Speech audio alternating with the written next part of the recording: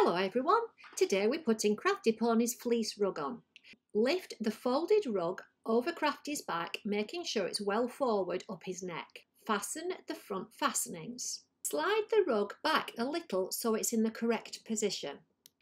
Go to the off side of Crafty Pony and undo the cross surcingles.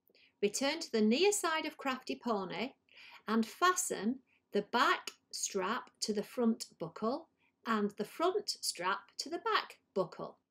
Lift Crafty Pony's tail through the fillet string and his rug is in place. Good job! Here you can see the cross surcingles under his tummy. Bye for now! Crafty Pony!